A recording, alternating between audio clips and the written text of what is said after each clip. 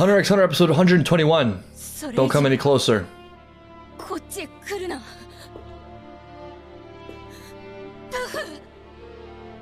Gon doesn't even care? Not even paying attention, though he certainly feels it. Tsch! Who do you think you are? Telling me where I can and can't stand. I should have just saved this as a clip so I could insert it in so many of these episodes where I said, you know who's not at war amongst themselves? The ants. That aged well. Joke's on you, Chimera ants. Humans are terrible. Chimera ants 0, humans also 0. Defeat X and X dignity. I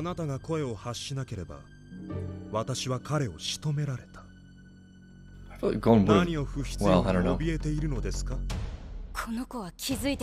Yeah, I would have assumed that. I think maybe... If I'm reading this correctly, I think maybe Pito doesn't understand the danger here. But Gon, I mean, you could take out Poof. You could take out Poof. I know you want to punch something right now.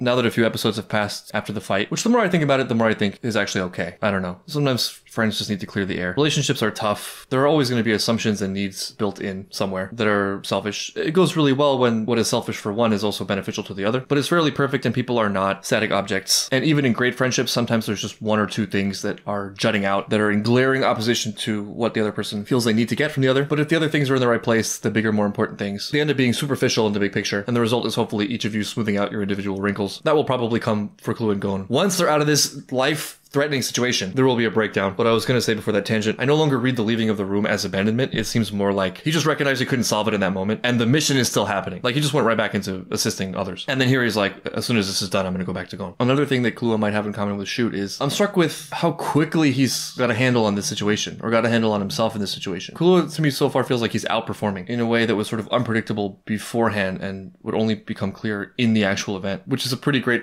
skill to have. He might.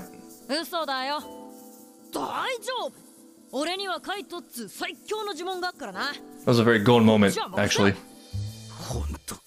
Everything's fine. Gon will be okay. Kite is surely alive, etc.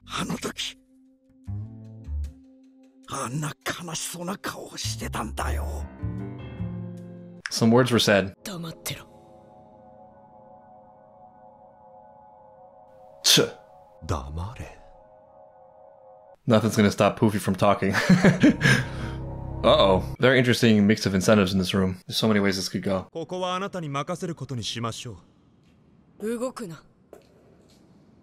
Gon just has to push the envelope at all times.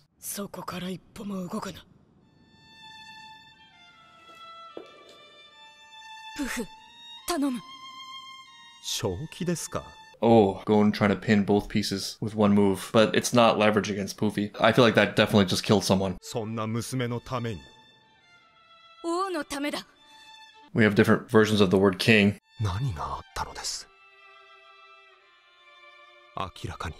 You're so cute! She got trapped.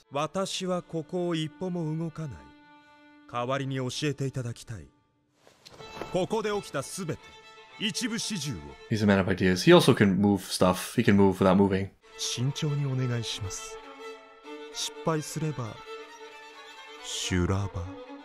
And it would be terrible if anything happened to Komugi. Yes! Oh my god, I'm so excited to see this compound interest. Most powerful force in the universe. It's even more compounding when it's Yakuza debt.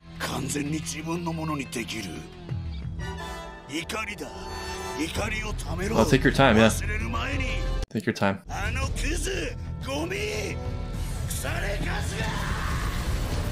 I was thinking about, it's so weird to say this about Yuppie, who I totally wrote off and made all these jokes about what do you do besides open doors and curtains and, you know, be there and be strong. In some twisted way, I feel bad for him. He's just there. He's just living the life he was born into. He's not really thinking that deeply about it. He doesn't seem to have super malicious motives. This dude is just trying to do his job, being a body for the king. The things that this man has had to deal with today in the last, say, 20 minutes, Yakuza debt, electricity kid, vape, secondhand smoke, losing his staircase, and also his home. None of his family or friends are around, totally abandoned. He's probably very lonely. He lost an eye. He's got this ghost following him for reasons he doesn't understand. He got carpet bombed by a dragon. Like, it's a lot. Meanwhile, Poofy gets to fly around looking glamorous and glittery. Pito's just sitting in a room doing her healing stuff. It's very complex. I don't really know what to make of it. Just harnessing the power of emotions with higher faculties. Oh no, the narrator's against you. You're getting the Knuckle treatment. By the time Yuppie figures out this mistake, he will already have made his next mistake.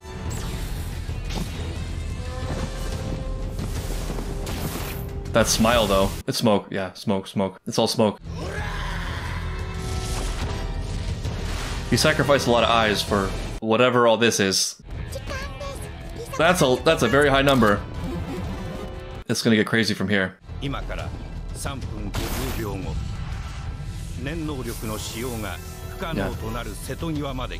It's a powerful force. The most powerful force in the universe. Uh-oh. Oh, 3 minutes. At first felt so short, but now feels so long. Yeah, he knows where you are.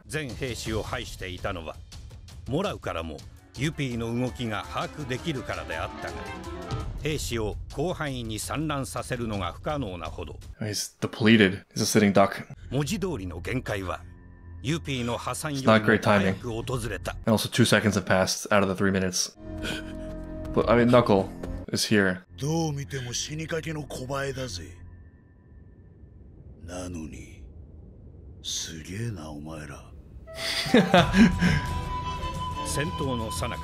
Yeah, he's evolving mentally. It's odd. Yeah, Kalu activated his joy of Nan combat. I mean, I feel like a strong breeze might have captured his attention since most of his life was like sitting on stairs, opening curtains. We've seen this a lot in the show, and also Freeman. I mean, they're enemies sometimes, but they're also colleagues. They all love the same thing. They all have that in common despite their alliances. And their ideologies almost have to be somewhat similar for them to be in a state where they can use high Nan at all. Although it might feel this way. In life, the people you meet are not at all a random distribution. They're very particular to you and your choices. I was joking about Piru having a career after the king. Maybe it could be Yuppie if he wasn't about to be crushed to death by debt. Let's be friends. Oh, okay. This is a gambit. I've been fooled too many times by Morel already. It's smoke. It's smoke. It's the last smoke monster. I'm doubling down. It's a gambit. Yeah! Hell yeah. Morel, man. He's never stops. Wait, what? But there's blood. This is really confusing. Did I celebrate too fast? Oh, is it Knov? Knov? Melereon? Melereon, probably. Morel actually was beaten.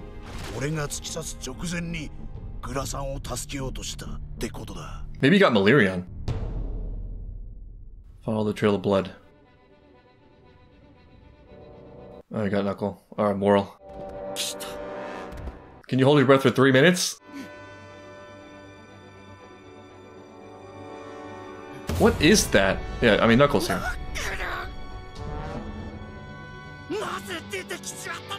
He understands the situation.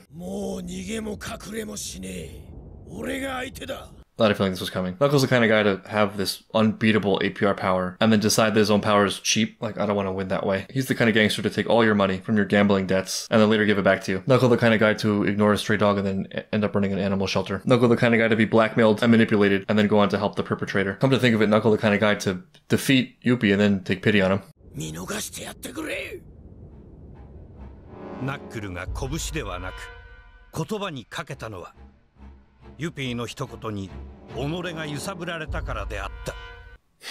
It's like a sponge. No.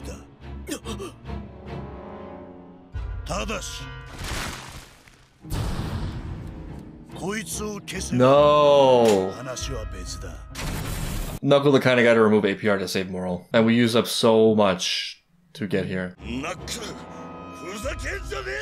Morel totally ready to die.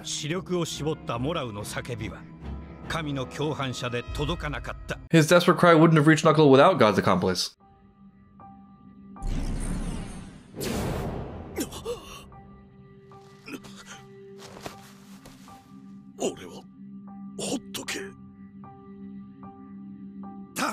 I have a bad feeling that actually Melereon just weakened their position. I don't think Knuckle stays out of this.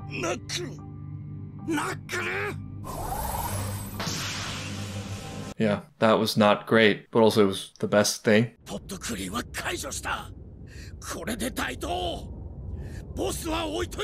Maybe we will get Knuckle soloing Yuppie. Knuckle not doing as good a job of compartmentalizing his emotions. A what? Well, there's precedent for this. They're all not really relevant anymore. They're all so weakened.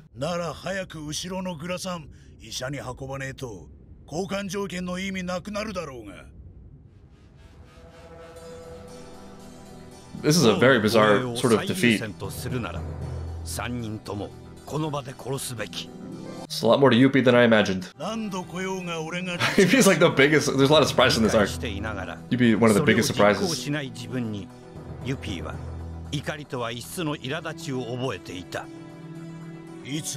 It's that deep personal confusion. Can he change back? Is he just stuck like that with the Studio Ghibli octopus arm? He woke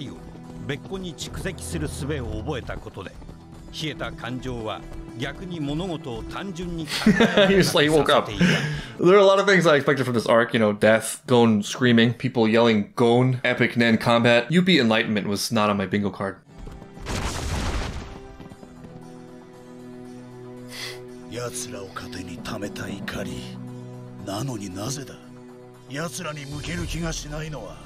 Maybe there's some gratitude to be had there.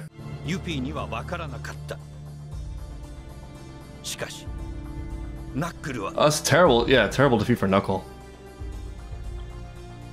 I mean, Morel's alive. Yeah, it's a pretty overwhelming defeat on the chessboard, Gungi board. But you're still around. I'm mad at you. Yeah, you know you're partly responsible for raising a big softy, you big softy. Who's left? Is it just Killua and Gon? And Ikalgo, secret weapon. And Palm in a sack.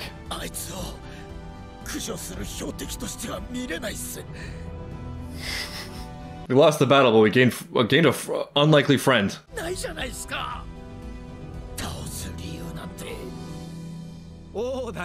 You're still the king, yeah. Oh, he's not doing well. I don't know if this is the right thing to hear at this moment. She's in a sack! What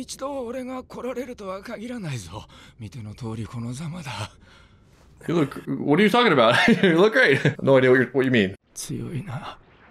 He's done. It's probably his last mission. At least he's doing something. There's still 2 royal guards. Also, Gon could use something. Right. It's also unclear if Netero will even be able to do anything about the king. They're all sort of assuming that Netero's gonna body the king. We don't really know. Actually, in light of what came up in the poof scene, I'm actually thinking now that if the king were to return, Gon can pin him too, to Komugi. And if that's the case, if that makes the key difference, it's possible that Gon's rage almost cost him everything. And that Killua holding him back saved everything. But I mean, this is a lot of speculation at this point. I think MVP of this episode goes to Yuppie, who, speaking of Gungi, is moving his own pieces. Go figure. The middle child, the one that's just kind of there. Did Yuppie just become my favorite royal guard? Separately, it's crazy how much of a roller coaster Knuckles' role is in this arc. Every episode is a crash and then a high and a crash. In the last, 4 episodes, he fell for the bait, got last minute saved by Killua, redeemed himself by landing a bunch of hits, getting in sync with Morel, and then just majorly lost the battle. Strategically, at least. I mean, it still feels like a win to me, from the comfort and 0 danger of my chair, with absolutely no skin in the game. It's really quite something that in this, 10 episode battle, between this buff middle child Chimera Ant and Knuckle and Morel and Shoot, that they all end up being winners in an emotional sense. The only loser in this episode is Knov's scalp, and maybe, definitely speculating, but Pito and Poof's relationship. Gon and Poof also make a very interesting match because they're both in different ways very proud. Poof, the kind of person to be inwardly tormented by self-doubt and all the different possibilities of what could and could be and ways he's going wrong, what he should and shouldn't do, yet be bitterly stubborn when it comes to anyone telling him what to do. I love how provoked he got when Gon gave him orders. It feels very fitting, though to be fair, that might be how anyone acts when meeting Gon if he's not on your side. Gon can be a little bit bossy. I feel like I should feel slightly disheartened disheartened when it comes to actually looking at the plan and trying to take out the Royal Guards and the king in light of the way the battle has progressed so far. Like, we've lost a lot of people, though thankfully they didn't die, without any real significant progress towards anything. It was like a lot of energy expenditure and units lost to remove no units. In fact, if anything, you might have made them stronger. But that's not really what I'm feeling. What I'm feeling is that it's not even really clear what the lines are anyway. Speaking of Gunji, there's something bigger going on that is no longer about the battle for this compound between the king's side and the hero's side. There's more of a spiritual battle being fought, and who are the good guys and who are the bad guys along that level of analysis are not one-to-one entirely with the respective factions or sides, which is why Yuppie and Knuckle can end the battle feeling sort of in the same place and not really at odds. This whole thing started to come undone significantly the minute they carpet bombed Komugi. That horrible awkwardness of, oh, I really thought I was coming here to squish some insects. This is not how I pictured this going at all. Entering a small blind child and the king like crying his silent invisible tears for his Komugi. And it's just become more apparent since then, which makes it really weird because like I'm no longer even rooting for a side necessarily, especially after this Yuppie episode. I think this is the nail in the coffin for me. Like, I won't necessarily be thrilled anymore if the plan goes perfectly according to what they envisioned and they just kill everyone. You know, it feels like there's something more or better that could happen. It really depends on how it goes down and who they are in the process. And I think, amazingly, a lot of this will hinge on Gon.